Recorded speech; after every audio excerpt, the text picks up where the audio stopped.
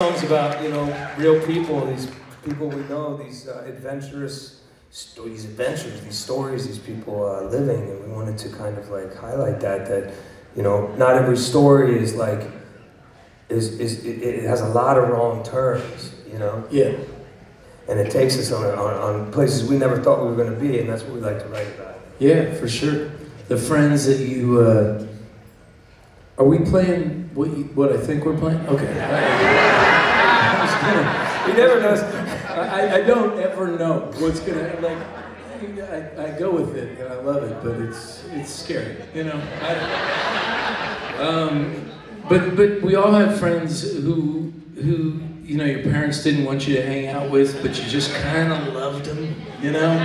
And your parents knew they were trouble. And so what we're playing a couple songs from a trilogy that we wrote, which feels very Rush of us, but I was thinking about this song that we're about to play, and you know, we played it, and it's got a lot of words and everything, but it's a story about the friends that we had who our parents didn't want us to hang out with, you know, and Mark and I both had a lot of those friends. And we were like a little bit edgy, but basically like wanted to play by the rules, but we loved that we got to be just a little dangerous and hang out with some rapscallions.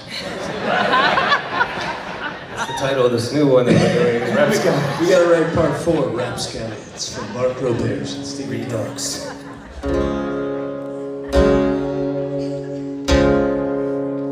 They're so wrong key. Yeah. That was a close one. There it is. There's something about the way we fall apart. It's like everything that matters didn't matter from the start. And everyone around us plays a part. And a wrecking ball comes crashing through the windows, structures that we carry in our heart. And all I ever ask of you, just to be the woman that you wanted to. It's all I ever ask, yeah.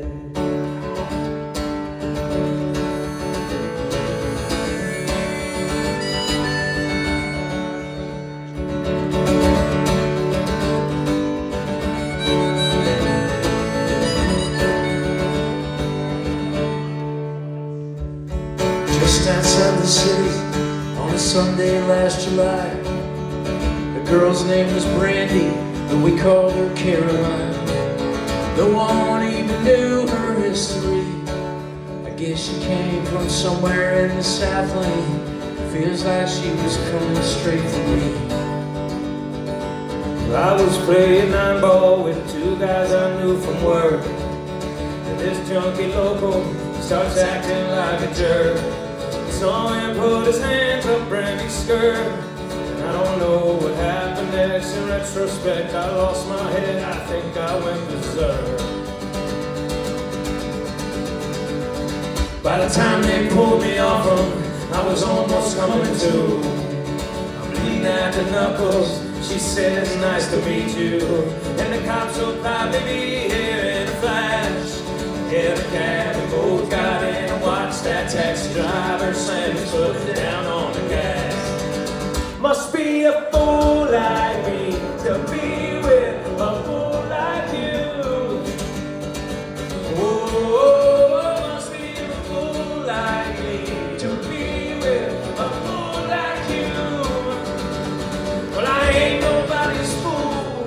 The next few months we spent a lot of time up in the room. Laughed a lot, drank a lot, yeah, we tried to shoot the moon.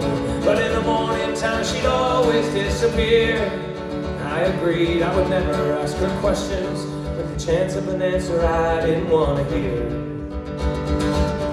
One morning she's crying on the stoop outside my place. Although she tried to hide it, there was sadness on her face. Was there anything I could do? She said, perhaps if you could drop this package off, though I would hate to inconvenience you. Well, they say a sucker's born every 60 seconds time. I knew I shouldn't do it, but I put it from my mind. And oh, if you knew that gal of mine, you'd understand. I got no hand in making my decisions. Reason got no right. Must be a fool like me to be with a fool like you. Whoa, must be a fool like me to be with a fool like you. But I ain't nobody's fool, nobody's fool no more.